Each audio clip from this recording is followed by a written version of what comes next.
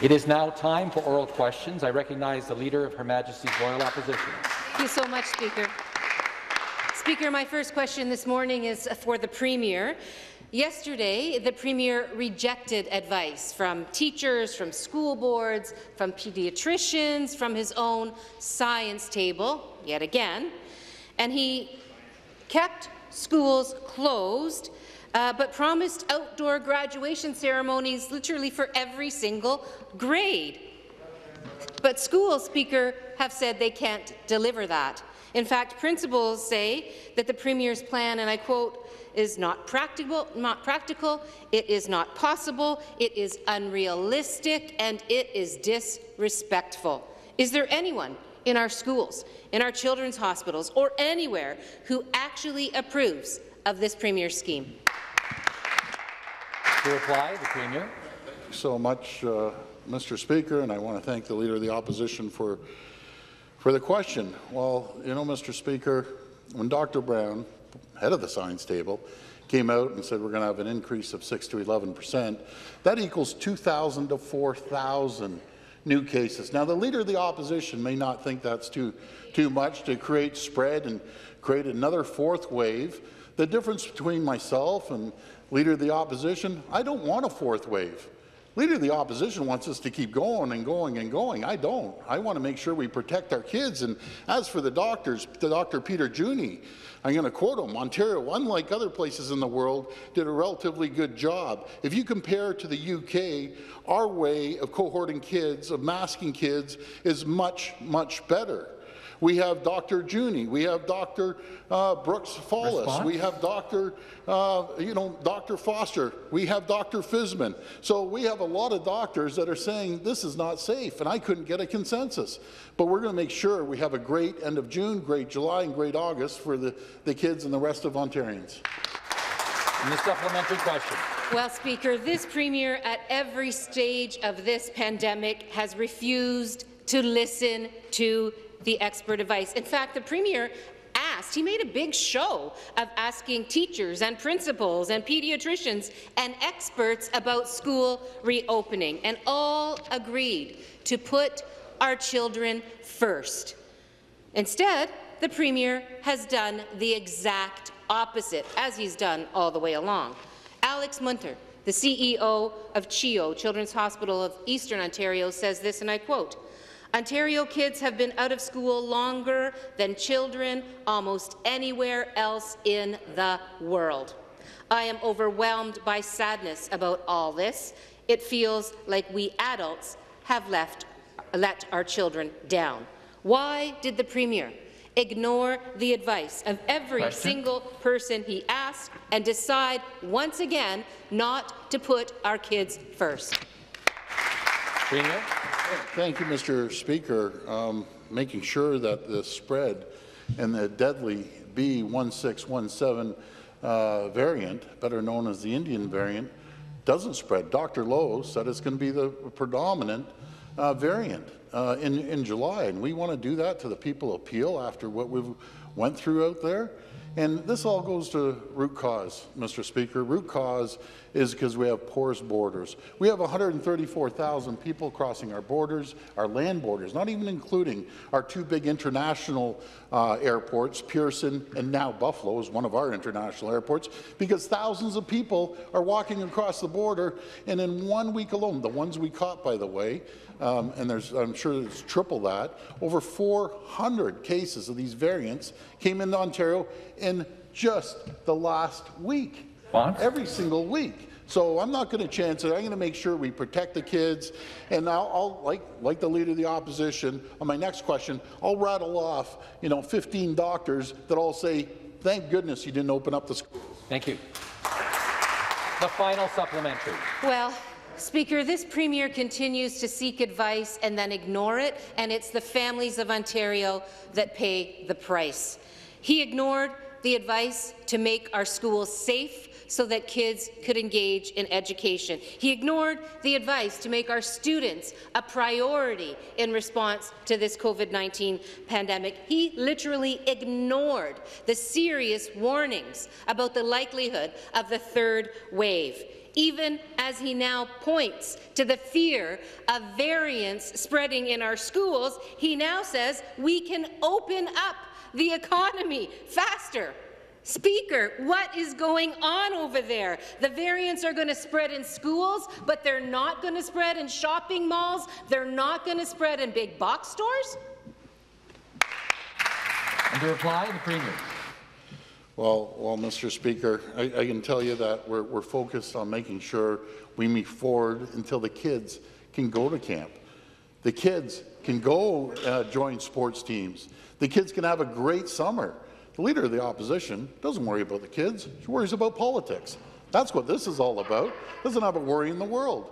Sitting in the bleachers, throwing sniper shots. She's done absolutely nothing during the pandemic while every Ontarian is working their back off, and thank goodness we have the best healthcare workers in the entire world, and thank goodness we've gone the right direction, and there's a reason why the cases have come down. Because of a great plan that we put forward, because of the great healthcare workers making sure that people are getting their first and second doses.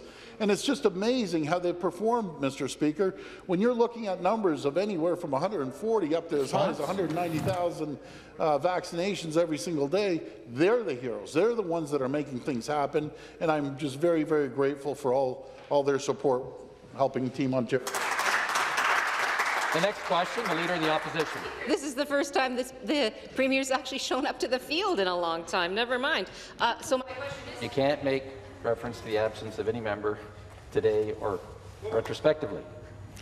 Leader of the Opposition. So my question is actually to the Premier.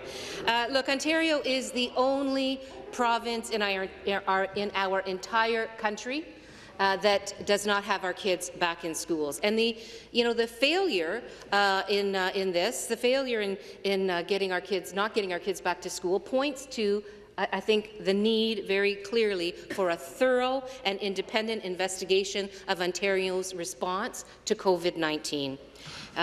We know that it wasn't just schools. This government ignored warnings and marched us right into the third wave. They left frontline essential heroes literally on their own when it came to paid sick days, when it came to urgency of vaccinations. 4,000 seniors lost their lives in long-term care from COVID-19, but also from neglect and from dehydration. We, the official opposition, have called for a full public inquiry. Will the Ford government establish one so this never happens again?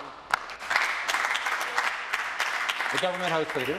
Thank you very much, Mr. Speaker. I think I've answered this on a number of occasions. Of course, the Premier was one of the first, in fact, the first leader to initiate a commission with respect to our long-term care. We've had a report from the Auditor General, Mr. Speaker, but I think as you're hearing today, the Leader of the Opposition would like to fly the mission accomplished banner. We're not there yet, Mr. Speaker. There's still a lot of work that needs to be done to get us through this pandemic. And yes, while over close to 9.5 million Ontarians have received a vaccination, that is really, really good news. While the numbers are starting to come down, Mr. Speaker, unlike the Leader of the Opposition, we know that there is still work to do. So what we're going to do is we're going to focus on that work. We're going to focus on getting our economy back on track so it is the leading economy like it was prior to the pandemic, Mr. Speaker, and we'll let the Leader of the Opposition talk about things that really aren't important to the people of Ontario right now. What's important to the people of Ontario is getting through this pandemic and getting our economy back on track and keeping people safe. Supplementary. The legislative session that's coming to a close today started on February 16th, literally days after the Science Table warned this Premier of the dire consequences of rushing the reopening of the economy. But this Premier ignored that advice. And of course, as predicted, the third wave arrived in March. And by April, the Science Table was pleading for paid sick days and the closure of non-essential businesses. And what did the government do? They padlocked playgrounds instead.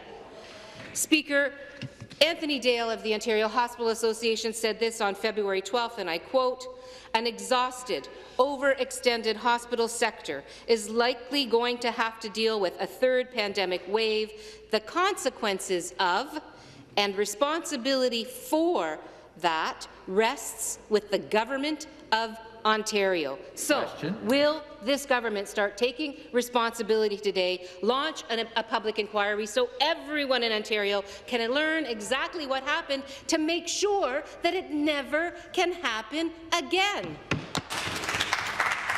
To reply, the Government House Leader. Very much, Mr. Speaker. I'll tell you what we did. We knew that when we came into government in 2018 that there was a number of things that had to be done to improve the healthcare system in the province of Ontario. We inherited a system that could do 5,000 tests a day.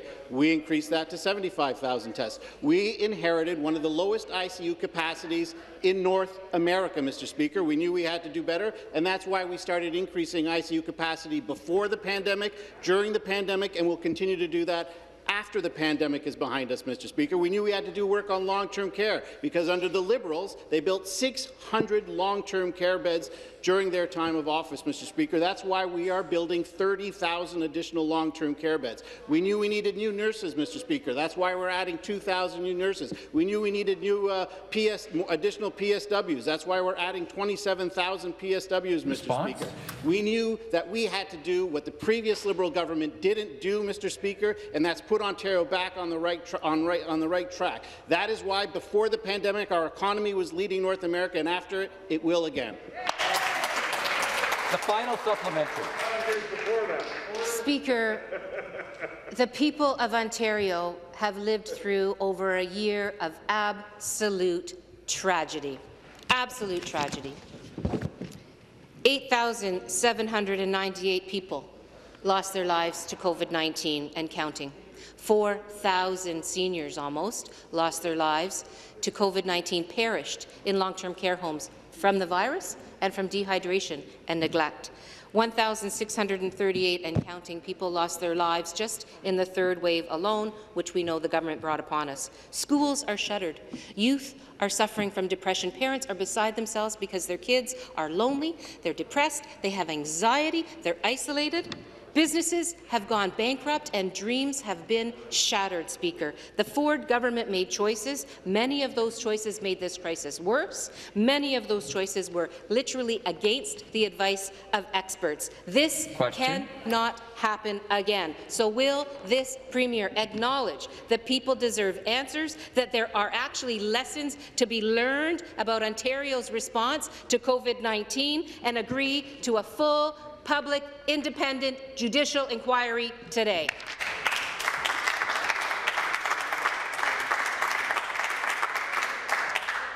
Government House Leader. Again, Mr. Speaker, there you go. The Leader of the Opposition wanting to declare victory when we know that there is still a lot of work left to be done in the province of Ontario. It is true, Mr. Speaker, that over 9.5 million Ontarians have received their first, and many more are starting to get their second dose. That is true, Mr. Speaker, but there is still a lot of work left to be done. That's why we've made critical investments in health care. That's why we've made critical investments in long-term care. That is why we are continuing to make investments in transit and transportation, because we know that as we emerge from the pandemic, we want a strong and vibrant economy. That's why the Minister of Education has ensured that we have had the safest schools in North America, Mr. Speaker. There is a lot of work left to be done to get us beyond the pandemic, Mr. Speaker. There will be a lot of work to be done to ensure that our economy returns to the strongest in North America, that we see the incredible amount of jobs that we had before the pandemic, Mr. Speaker. So while the Leader of the Opposition wants to cast stones on the people of the province of Ontario, we'll work to make the province of Ontario the best that it possibly can be.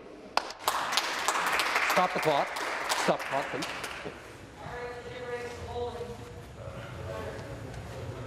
I realize this is the last day, or expected to be the last day, of this spring sitting of the Legislature, and I know members have a great deal of energy and passion that they wish to expend this morning. I want to allow a fulsome debate, but it's getting a little noisy in here. Let's put it that way. I'm going to have to start calling you to order, if necessary, warning you, and of course the next steps that follow, if it continues. Thank you. Please start the clock. The member for Essex. Thank you very much, Speaker. My question is to the Premier. I want to sincerely thank the Premier for joining us today. Speaker, a story in the Toronto Star this week quotes one of the Premier's insiders ruminating on a cabinet shuffle and noting that the Minister of Municipal Affairs, the Minister of Infrastructure, the Natural Resources Minister and Environment Minister are all on the chopping block, and going on to note that we can find candidates to replace them in 15 minutes. Speaker, can the Premier provide more details on why he's lost confidence in his team of all-stars? Premier to respond. As I've always said since the day I got into politics, don't believe everything you read in the news, and I apologize to our great media because we do have a great media. But in saying that, you know something? In saying that, Mr. Speaker, in saying that, I can tell you, I've been in politics for 30-some-odd years, I've never seen a better team. I've never seen a better group of ministers, better caucus anywhere. I'll put our team up against any federal, provincial, municipal team out there. We have a great team. Position come to order. I can tell you one thing, they've done an incredible job. Number one, turning the mess around that we inherited from the Liberal NDP government that destroyed our province for 15 years. We're leading North American job creation, economic development, done a great job throughout this pandemic, from the beginning of this pandemic right up to today. We're going to get people back to having a great summer because of the great leadership, first of all, the frontline healthcare workers and the doctors, the people of Ontario, and our great caucus and cabinet. Supplementary question. It's not clear who the Premier is consulting nowadays, and maybe I should be directing these questions to Arthur, a new superstar in the ministers of the Premier's cabinet. Speaker, it seems like the Premier wants to blame everyone but himself for his government's disastrous decisions. He used to call his team all-stars, and Lord knows, Speaker, they have been doing a lot of work, working overtime to protect the king. Now he's telling them, Speaker, that they can all be replaced in 15 minutes, a snap of a finger. Speaker, has the Premier considered taking any personal responsibility, or is it everybody's fault but his own? Order. Order. Premier? You're only the member of Essex, the temporary member, because we're going to change that next election. But anyways, and we know we're going to, and he knows it too. But anyways, Mr. Speaker, only the member of Essex will take a shot at a 11-year-old little kid, which had more integrity in his baby toe than he has in his whole body. Matter of fact, I'd bring him down here. Okay. All right. I'm going to caution the Premier on his language. Member for Essex, come to order. Member for Ottawa South, come to order. Premier, please conclude your response. Thank you, Mr. Speaker. Again, as I was saying, Mr. Speaker, we're doing everything we can to make sure we turn the corner on this pandemic. We've thrown billions and billions of dollars at supporting our frontline healthcare workers, our education system, over $2 billion. We just announced another $31 million for mental health, for education. You know, doesn't matter what political stripe, Mr. Speaker, all of us, we want to get out of this, and we're going to get out of this. I just wish I'd have more constructive ideas from the opposition, and there is no ideas. All it is criticize, and we're doing all the work. Thank you. Member for Essex, again, you can't make reference to the absence of a member. Take a look around. There's a reason. The next question, the member for Whitby. Speaker, my question is for the Minister of Health.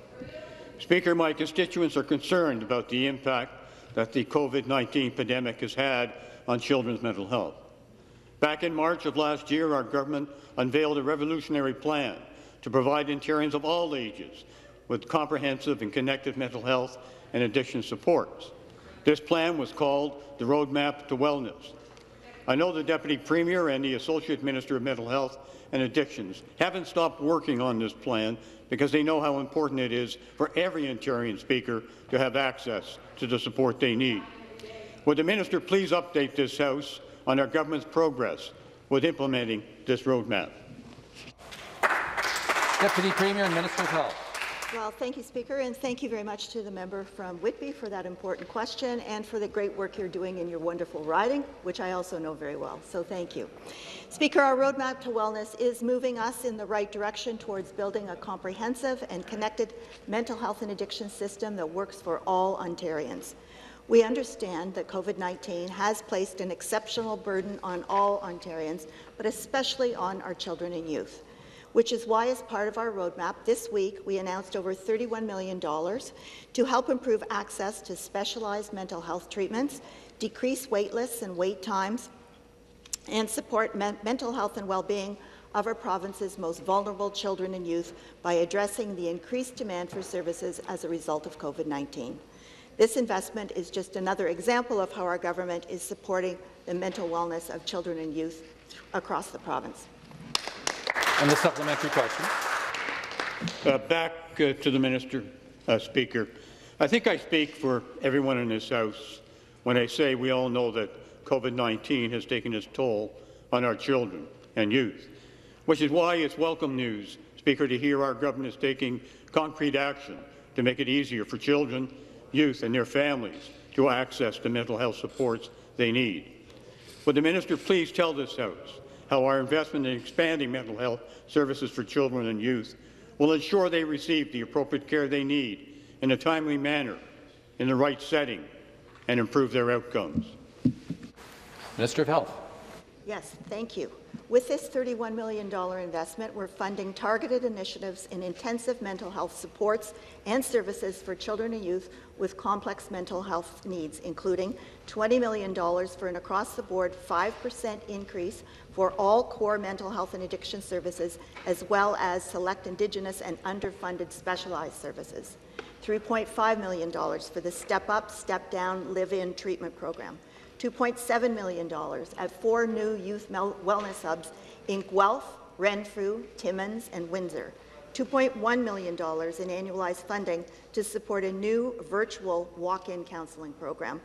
$2 million for a new program to help children and youth who require additional one-on-one intensive treatment to transition in or out of specialized live-in treatment programs, secure crisis units and/or hospital, and $1 million Response? to maintain child and youth telemental health service fields. Now and going forward, we are working to fill the urgent gaps to make sure that children and youth receive the core mental health services that they need. Thank you. Thank you. The next question, the member for Timiskaming Cochrane. Thank you, Speaker. My question is to the Premier.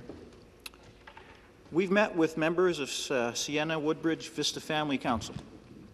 They've been fighting for their family members to have adequate air conditioning for over a year. As we all know, in heat waves, rooms can become sweltering. We all know that. We were promised that this would be fixed. Yet, we are told that the Minister of Long-Term Care no longer even answers their emails. So we were promised, the people of Ontario, the families of Ontario were promised that they would no longer have to swelter in those rooms, that this was an issue that the Premier was going to take head on. Where is that air conditioning? To reply, the Premier. For the question, and ironically enough, I have a weekly update with the Minister on where we're going with air conditioning, and I always look at 100%. Right now we're at 83%. There's a lot of these older homes that need to get upgraded and make sure they put a transformer in there, but 100% of them have cooling areas, which is a big step forward compared to the disaster we were left with the Liberal NDP government for 15 years that wouldn't even touch the air conditioning. And we put tens of millions of dollars in to help these homes. But we're 83% there. I am confident that we're going to hit the 100% to have cooling in every single room. We get updated every single week, and we aren't going to stop until we get 100%. But I can tell you one thing, Mr. Speaker, the folks in long-term care are 1,000 times better off now with air conditioning than they were under the Liberal NDP government for 15 years, sweltering. And again, I got to thank the reporter from CBC for bringing this to the attention. What a great job she did. We acted on it immediately. The supplementary question. Thank you, Speaker. I appreciate the response from the Premier. 83% in cooling areas. But we all know that many of the people in long-term care don't get to the cooling area. We know that. They're in their room. Now, in his answer, he said 100% in a few months. Is that 100% in every room or 100% in the cooling areas? Because, Premier, words matter. And when people are in the room and they can't leave, and you know it and I know it because my mom was in one of those rooms, and I agree, I know that, and I respect that. They need to know, is there going to be air conditioning in every room, in every long-term care home, as you just stated, now? Because this weekend, it's going to be 30 degrees in Temiskaming. So that's what I heard you say, Premier. Is that the case? Members will please take their seats. I remind members to make their comments through the chair. Premier to reply. Thank you, Mr. Speaker. And again, thanks to the great work of the minister, thanks to the great work of Infrastructure Ontario, we have been working through every single home, individual homes, one by one, and making sure, and by the way, Mr. Speaker, all the mechanics are different in almost every single home. We're bringing in transformers. We're going to make sure they have the proper electrical power, that every single home in every single room and all the cooling areas are going to be right up to date. Now, in saying that, Mr. Speaker, some of these homes are very old and aged, but the brand new homes that we're building, by the way, 30,000 beds we're going to be creating, 15,000 by the first 5 years, another 15,000 by the second. They're going to be state-of-the-art. And the older homes, we're doing everything we can to make sure we put the capital into those homes until people can have a nice, cool summer. Thank you. The next question, the member for York Centre. Thank you, Speaker. My question is to the Minister of Health. Ontarians aren't just looking for an end to the lockdown. They're looking for the lifting of all public health restrictions. We will not agree to a new normal. Stage 3 of the government's reopening framework imposes limitations on gatherings, retail and religious services. Unlike Alberta, Saskatchewan and British Columbia, Ontario's opening framework does not provide for a full lifting of all public health restrictions. It appears that this government is unwilling to give up control. My question to the Minister of Health: why does Ontario's reopening framework not include the lifting of all public health restrictions? And unless it is the intention of this government to never go back to normal, then what is the precise metric for the lifting of all public health restrictions? Minister of Health. We're not lifting all public health restrictions because we're trying to save lives. That's what this is all about. Saving lives. That's been our priority from the beginning of this pandemic.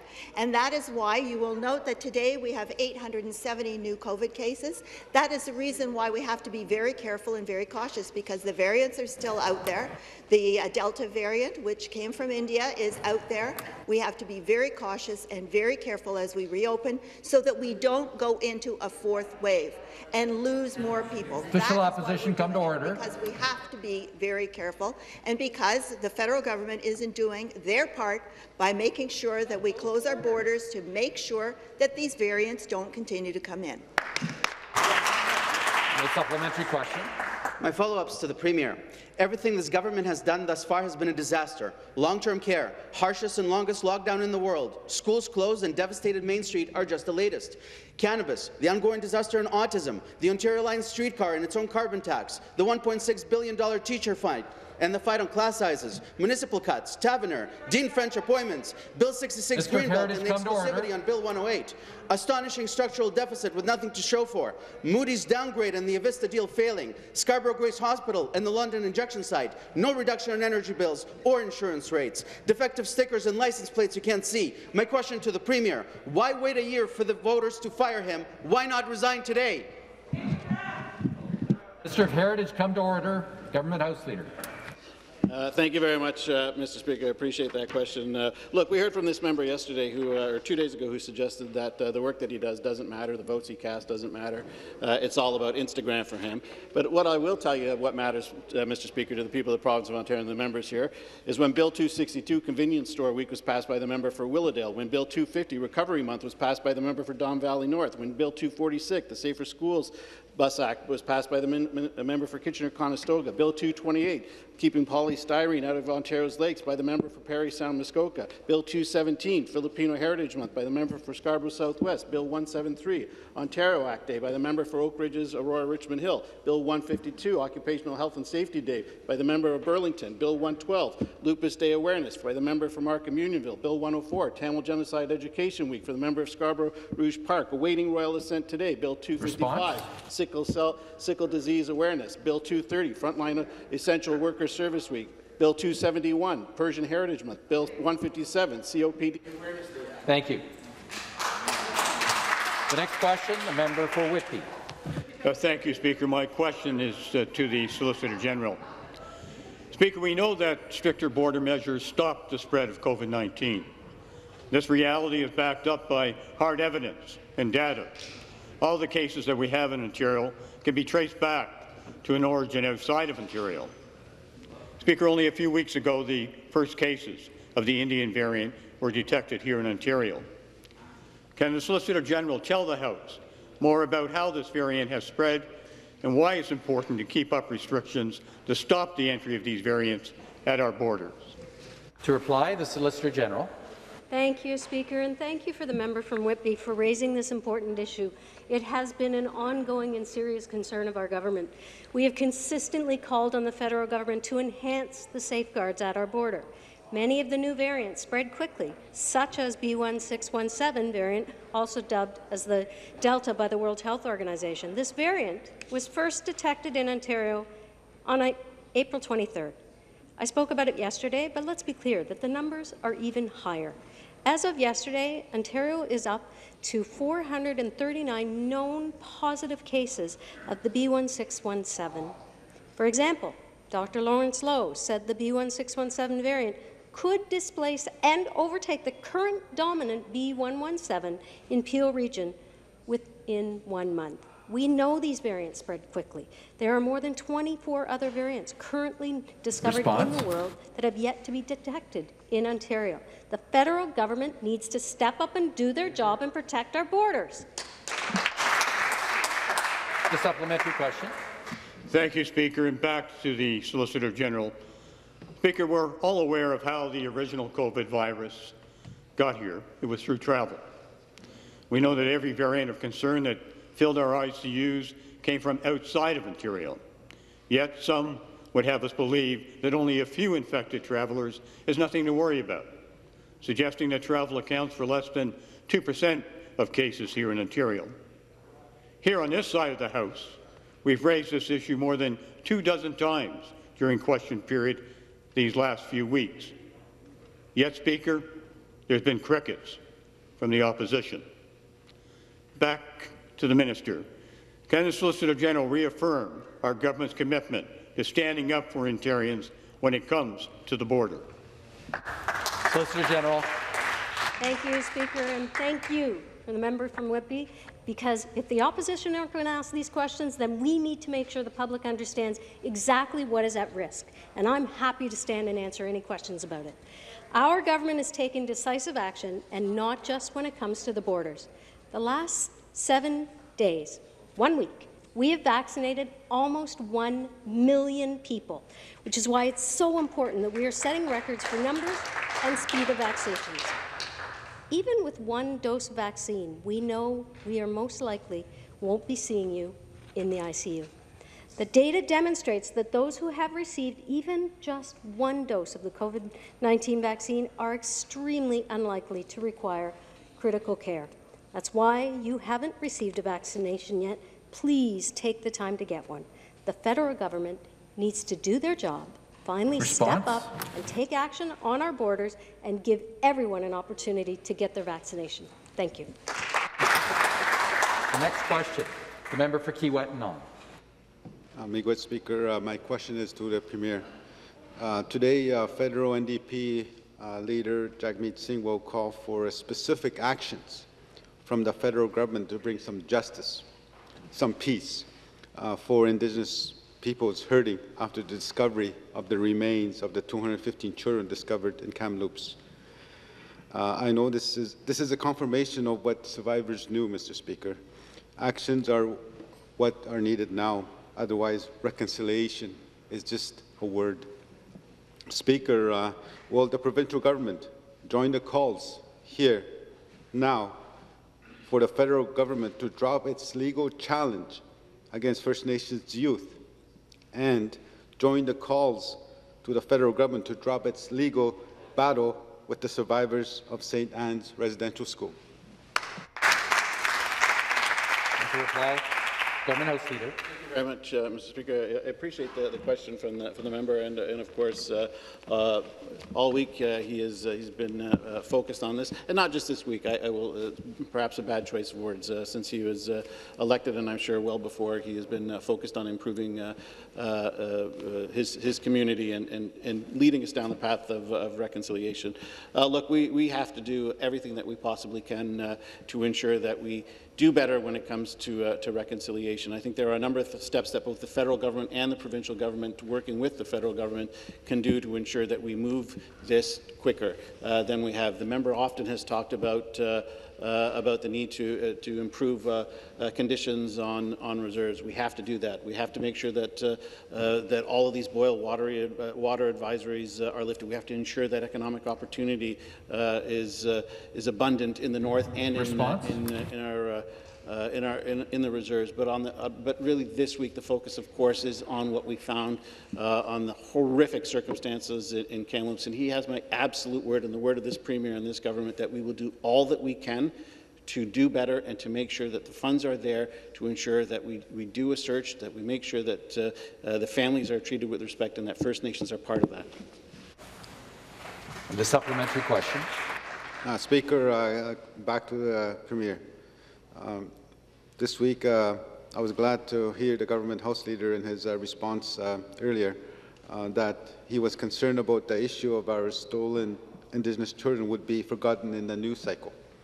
That's why we need more than flags lowered in a holiday. We need action. Will the government commit today to implement the Truth and Reconciliation calls to action, specifically numbers 71 to 76 relating to our stolen children? And will they commit today to provide resources for communities to find and return our children?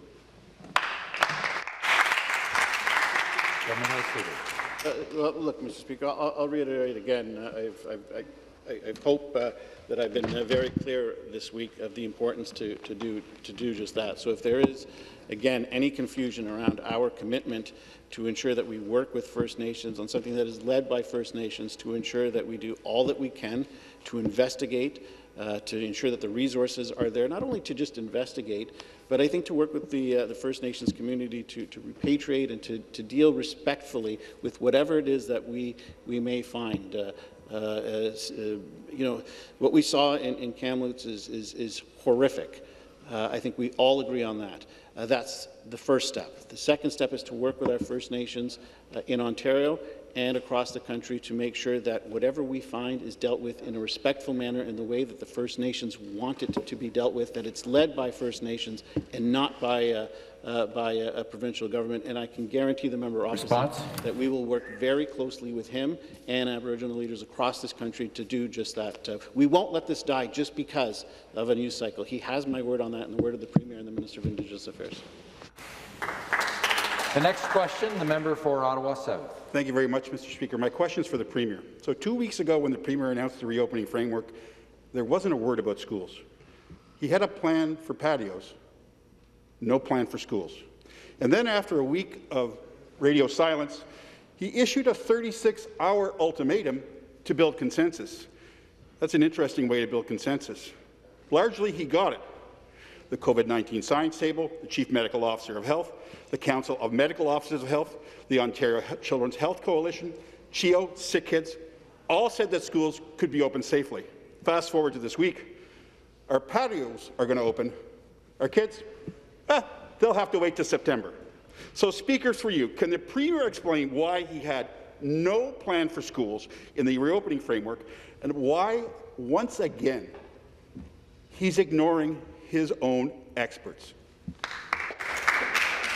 Minister of Education. Thank you, Speaker, and thank you to the member opposite for the question. Our aim, as to the announcement made yesterday, is to protect the summer for families, to ensure that children in the immediate term are able to access camps and opportunities in recreation and things that they have been denied over the past years. It's to ensure we do not put at risk the progress we have made as a province and to allow kids to return in September to a more stable and more normal school year. I will note, though, the irony of the position of both opposition parties. In one breath, Speaker, they take the position that schools should have regionally opened on Monday. In the same breath, they declare schools are unsafe. How can both be true? How could the members opposite be advocates for getting kids back to, quote, unsafe schools? The Chief Medical Officer of Health has been absolutely consistent on school safety. The Premier has been consistent and clear on why we've taken this action, given the emergence of this variant that originated in India. Our action is to protect our kids, our families, and to bring some recovery to the province so that everyone in Ontario could benefit this summer and in September. A supplementary question. The only thing that's consistent is the Premier will do the opposite of what experts recommend. So what the Premier doesn't get and has never got is that schools are a pillar of our economy. They allow families to have two incomes, sometimes one income. They support full participation in the workforce, which, by the way, is great for the economy. Bill Davis got it, Dalton McGuinty got it, Kathleen Wynne got it. This Premier, he doesn't get it. He says he has a plan for schools this fall. Families and educators, well, yeah, they heard that last summer. Our kids need a plan to safely reopen schools in the fall. So far, there's no evidence of that. And we don't need another 11th hour back-of-the-envelope plan like we saw last summer. So, Speaker, through you, since schools are so important to families and to our economy, when can students, educators and their families expect to see this robust plan the Premier mentioned for return to school this fall? Minister of Education. Thank you very much, Speaker.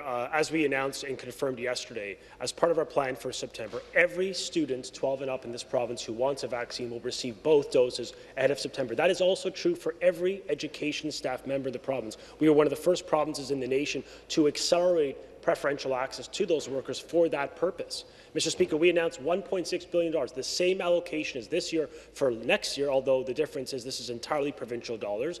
And of course, we know with vaccines that the world will be, and we hope, much better, much safer in the context of our schools and our communities. Speaker, we also have been clear on mental health funding, a 4-time increase, a learning recovery plan, $85 million, specifically targeting reading and mathematics, which we've seen regressions at home and abroad in learning. We've in ventilation, when it comes to the improvements in the legacy for next year, 95% of schools have improved their ventilation. In Toronto, for example, 97% have improved filter quality and frequency, and 72% of all schools in this province have recommissioned their HVAC systems as a consequence of our investment. That is nation-leading, and we're going to continue to invest, follow the best advice to keep families safe in this province and get a recovery on track. The next question, the member for Whitby. Thank you, Speaker. My question is for the Government House Leader. Speaker, throughout this sitting, the opposition have been consistently skeptical of our ability to hold safe, modified in-person sittings of the legislature. But, Speaker, here we are, wrapping up our 13th sitting week. The NDP and the Liberals didn't want the House to come back and wanted to have a Zoom-only parliament. Speaker, would the Government House Leader please explain how this government was able to so effectively continue in-person sittings to advance our agenda of protecting the people and business of this province? Yeah, the Government House Leader. It's a very important question from the member for Whitby, and I really think he is quite correct. The opposition consistently wanted us not to return in person, and we're advocating for Zoom parliaments, but the Premier gave me one mandate when COVID started. He said, you have to ensure as House Leader that we have an accountable parliament, that the opposition is still able to do their job, and although they wanted to be home, colleagues, we said no, we have to have an accountable parliament. That's why we made so many modifications, Mr. Speaker, whether it was cohorting, whether it was voting in a safe fashion in the lobbies, Mr. Speaker, the investments that were made with respect to committee rooms to allow them to be hybrid, but really, colleagues, the credit goes to the clerk and to the people who work in this place, who made this place the safest place in North America so that we could do our jobs and the people could be held us accountable, Mr. Speaker. I am so proud of what this Parliament has accomplished, and I really thank the Speaker and the Clerk and his team for allowing this to happen, Mr. Speaker. And the supplementary question. Back to the Government House Leader. Speaker, earlier this year, the NDP accused the Government House Leader of being aggressively bipartisan. On this side of the House, I think we wear that as a badge of honour. Order. As a badge of honour, Speaker. Can the minister please tell this House how the government has worked across party lines to strengthen our democratic institutions? Government House Leader. I must admit, Speaker. The member for York Centre come to order. The opposition come to order. Government House Leader, please reply. Yeah, Mr. Speaker, I must admit that I was shocked when the opposition House Leader debated against changes that we were making to committees and suggested that I was being too bipartisan. She opened up her statement by saying the Government House Leader is being hyper-bipartisan, Mr. Speaker. But here's what we have done. We've added time for PMBs to allow us to catch up for the lost time during the pandemic. We've introduced mechanisms for additional debate and new forms of debate. We implemented mechanisms for additional committee meeting time, created and effectively used take notes debate to draw attention to matters of provincial significance. We secured cross-party support for the recognition of the importance of Line 5. We unanimously passed a motion to construct a Holocaust memorial on the grounds of Queen's Park. We virtually eliminated the use of time allocation. We accelerated the estimates committee process to ensure accountability and oversight. We worked across party lines to appoint the first Poet Laureate of Ontario. We appointed Dr. Kieran Moore as the Chief Medical Officer of Health, and by the end of today, we hope to have passed 27 bills, 13 government bills, and 17 private members' bills, Mr. Speaker. The next question, the member for Windsor West. Thank you, Speaker. My question is to the Premier. For 14 months, healthcare workers have been on the front line as this pandemic tore through our province. It was these workers who cared for our loved ones as they battled COVID-19. It was these, mostly women workers, who put their own lives at risk repeatedly over the last 14 months in order to keep us all healthy and safe. Unions representing these workers have been clear, and I quote, "Ontario healthcare staff have bravely stepped up to provide care during the pandemic at great personal cost.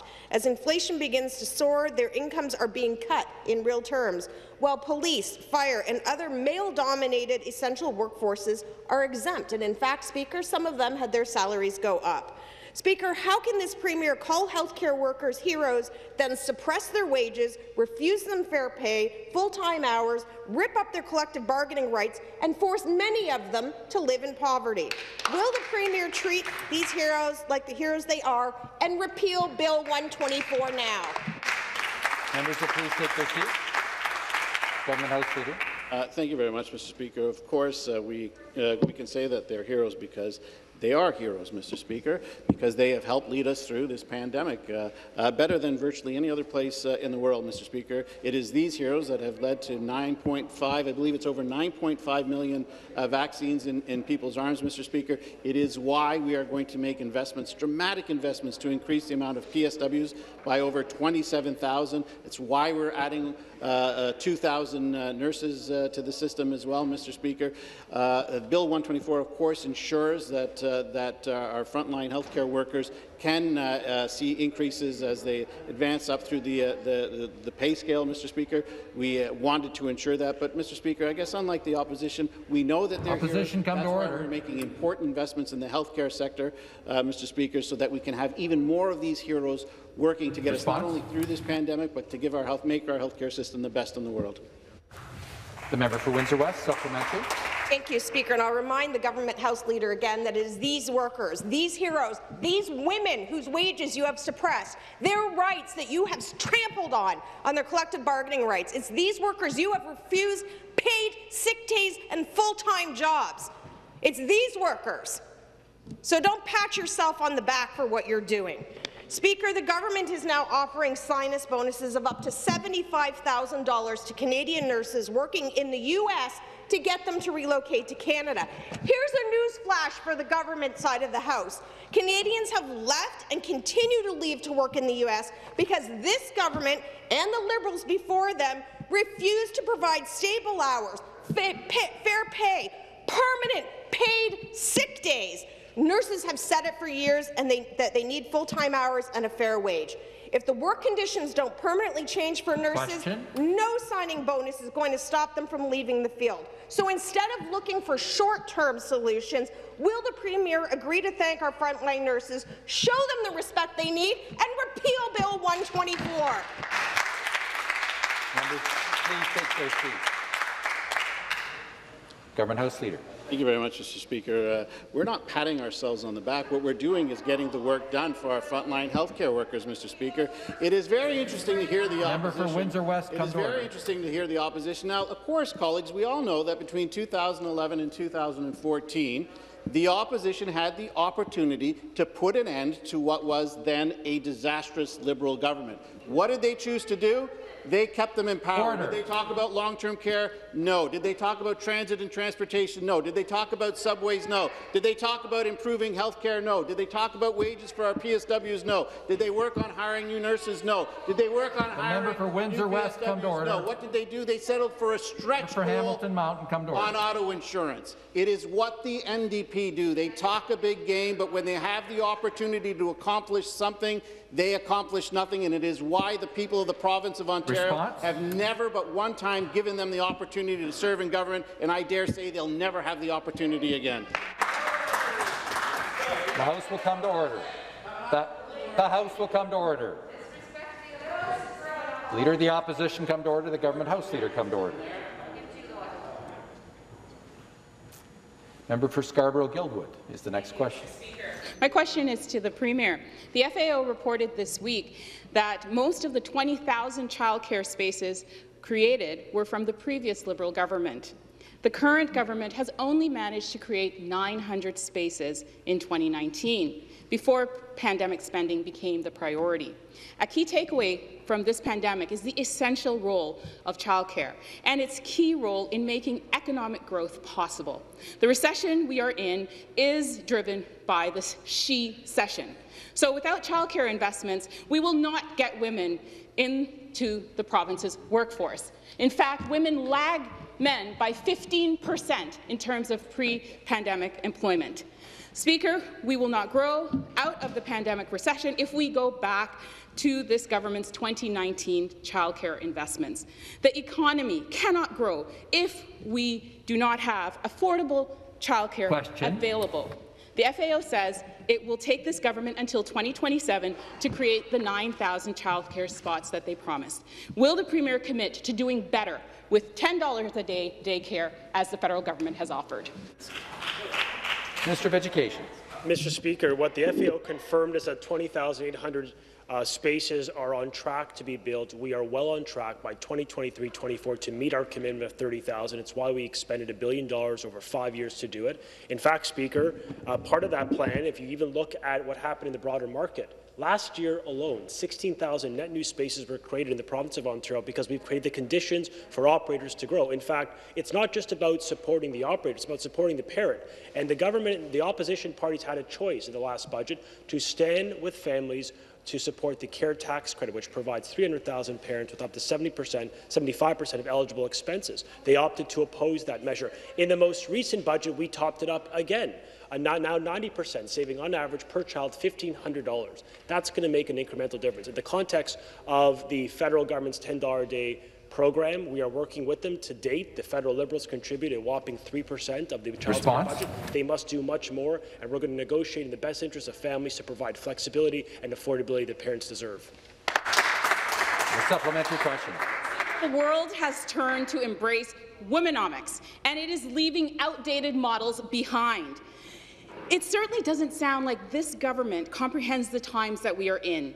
This is the worst economic crisis in the last 100 years, and partisanship doesn't apply.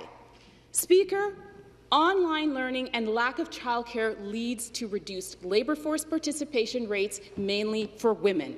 Looking at the numbers, the pandemic has borne this out and effectively changed the childcare debate from we cannot afford to invest in childcare to we cannot afford not to invest in childcare. It is an economic imperative.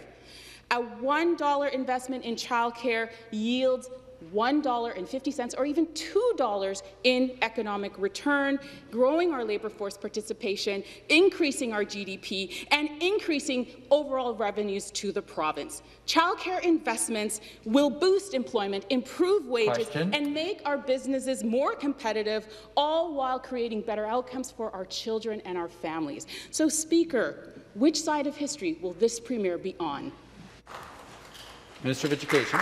Well, we know where the track record of the Liberal Party is. Their legacy is closing 600 schools in the province of Ontario, the most expensive childcare program in Canada, and the cost of living rising at a dramatic rate, undermining the interests of middle-class and working families in the province of Ontario. That is their legacy. Now, ours is one of improving flexibility and affordability, building new schools. I'm proud that our government has expended literally well over $2 billion to build new schools in this province, which is going to be critical for rural, suburban and urban centres in the province. We have supported the creation of 16,000 net new spaces last year alone in childcare, and we acknowledge the price and the cost of childcare for working parents, a regrettable legacy of the former Liberal government, which is why we've introduced a childcare tax credit targeting parents with affordability, with $1,500 per child. And, Mr. Speaker, we're going to continue to be on the side of working people by making childcare more affordable and building new schools in this province. Member for Brampton East. Thank you, Speaker. My question is to the Premier. 3 years ago, the Conservative government voted down my bill, which would have actually lowered car insurance rates. The Conservative government said that they would act on their own to lower rates, but guess what? 3 years later, just like the Liberal government before them, every single year the Conservative government has been in power, they've allowed billion-dollar insurance companies to increase their rates for Ontario drivers, despite the fact that over the past year we have been in a pandemic, there are far fewer cars on the road, and our roads are safer than ever before. Now, I want to be very clear.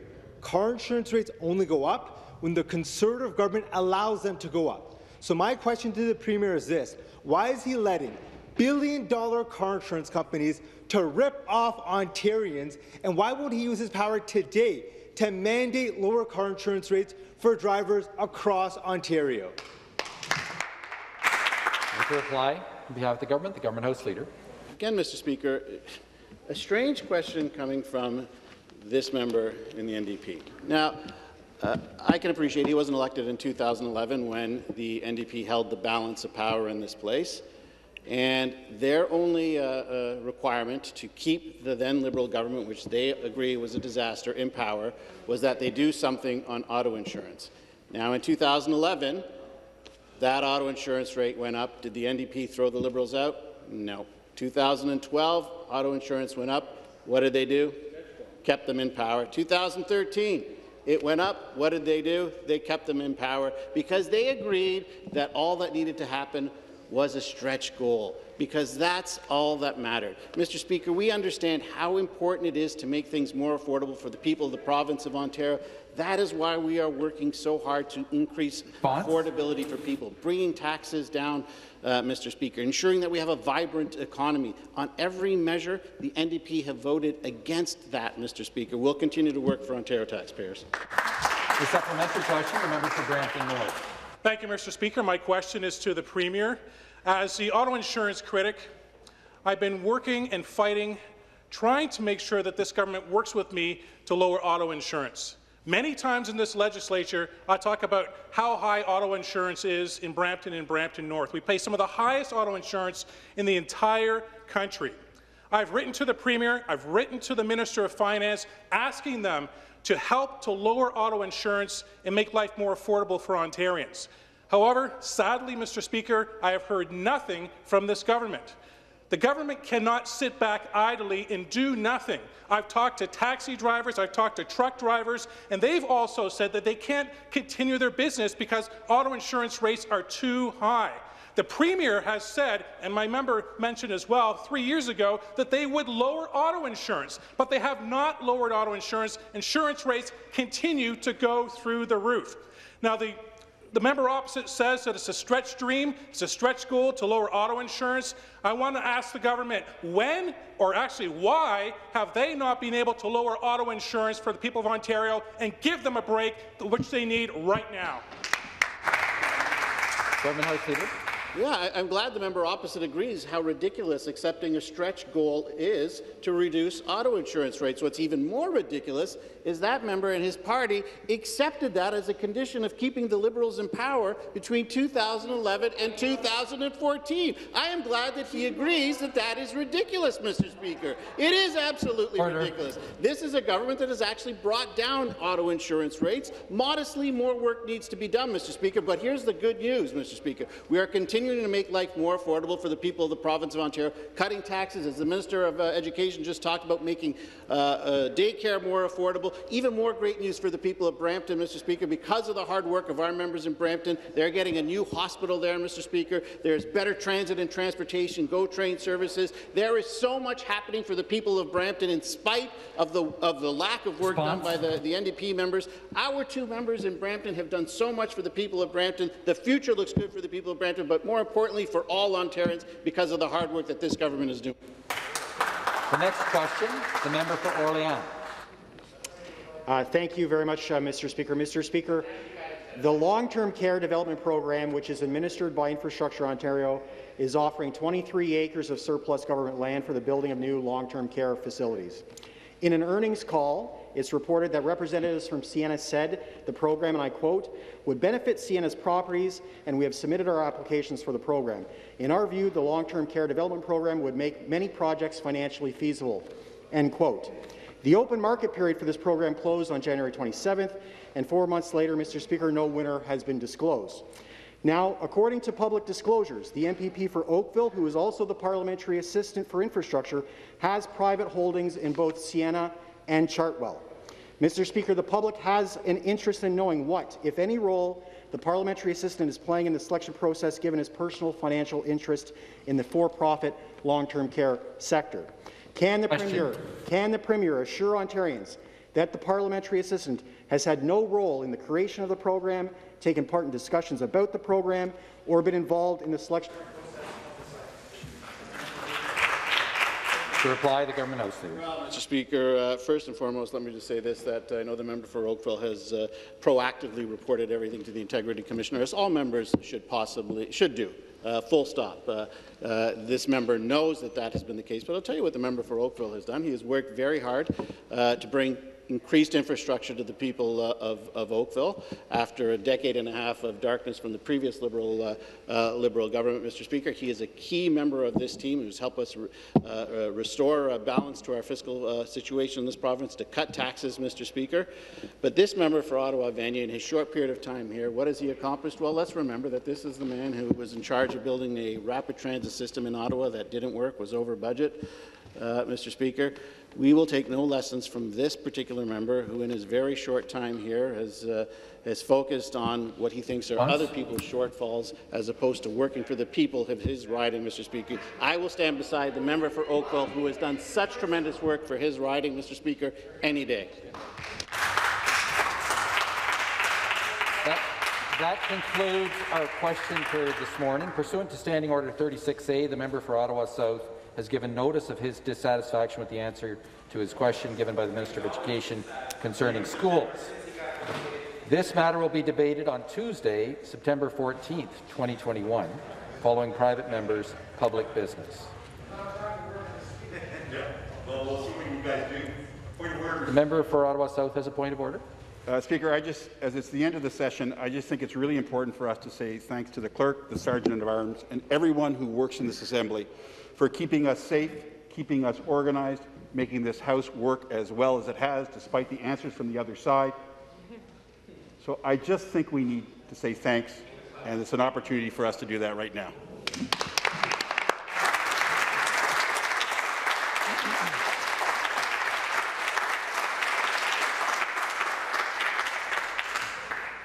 And I would like to ask for the indulgence of the House for a moment.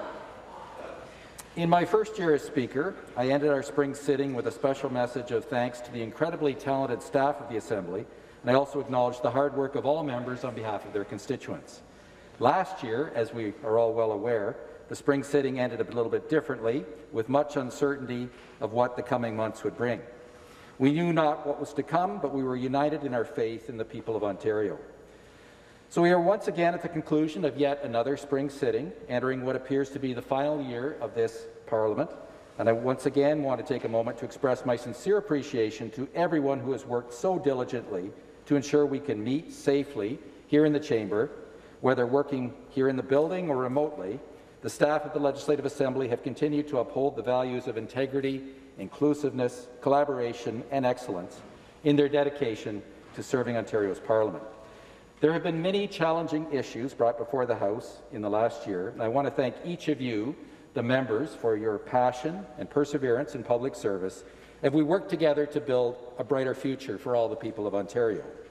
While we cannot know with certainty what the future may hold, it's very encouraging to see the people of Ontario continuing to come together, though at a distance, to get vaccinated and do their part to help us return to the activities we have missed so much in the last year, gathering with family and friends, going out to our favourite local restaurants and shops, attending concerts and events, and yes, even going to a Leafs game. And with the Leafs, there's always next year. I know that each of us are looking forward to returning to our ridings and continuing to work hard on behalf of our constituents through the summer months, as we always do. And I look forward to what we can accomplish in the year ahead, in full knowledge that the resilience, compassion, patience, courage, and gratitude that have brought us thus far will only multiply as we rebuild our province and together work to make Ontario fairer, stronger, and more prosperous than ever before. Keep well, stay safe, and take care. Thank you very much.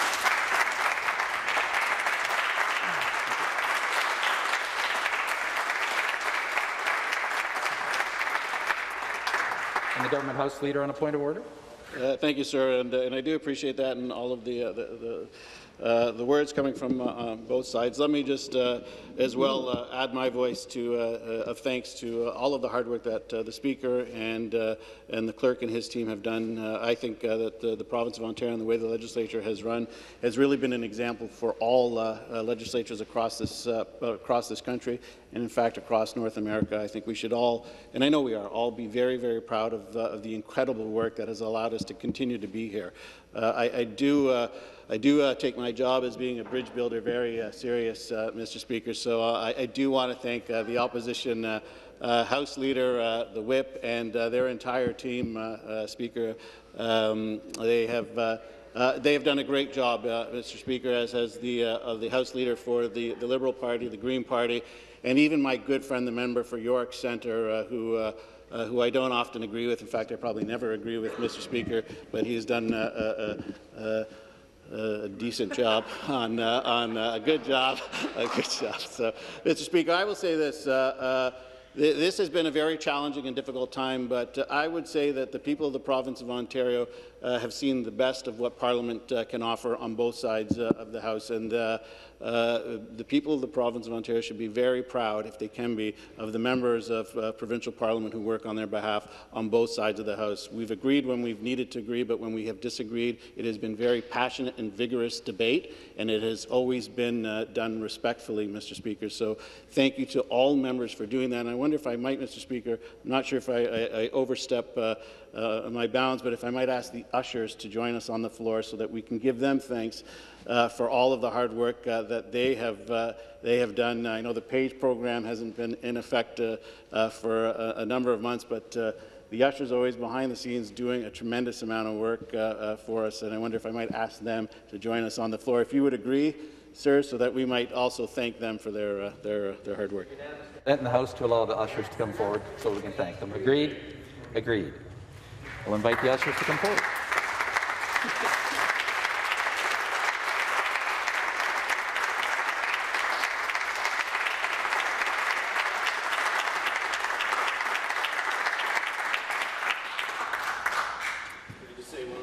Sure. I do hope, Speaker, that these temporary measures that we have put in place will be over in September and that we can have a full return to all members back in this chamber, the galleries full, and that we can make these masks a thing of the past in September. So have a happy and safe summer for everybody. Member for Timiskaming Cochrane, I think on the same point of order. Order, Speaker, and I appreciate the opportunity, and I appreciate all the words that have been said, and I'm not going to repeat them. but I would also like to thank the people that we never see. The security people who ask me those 6 questions every morning. You know, the people who disinfect, the people, my favorite, the people in the cafeteria. I'm a big fan of the cafeteria. But those are the people of Ontario. And they're an example of the people we all serve.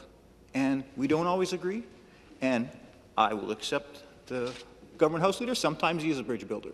And sometimes it's a Bailey Bridge, and sometimes it's one of those moat bridges. But we all have a purpose. We all have a purpose to serve.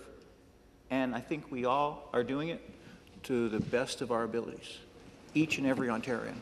And it's our job to serve them. And I think we're all trying to do our best. Thank you very much for being our referee. And thank you for everyone for putting up with us. Thank you very much. Thank you. We now have a deferred vote on the motion for third reading of Bill 276, an act to enact and amend various acts. The bells will ring for 30 minutes, during which time members may cast their votes. I'll ask the clerks to please prepare the lobbies.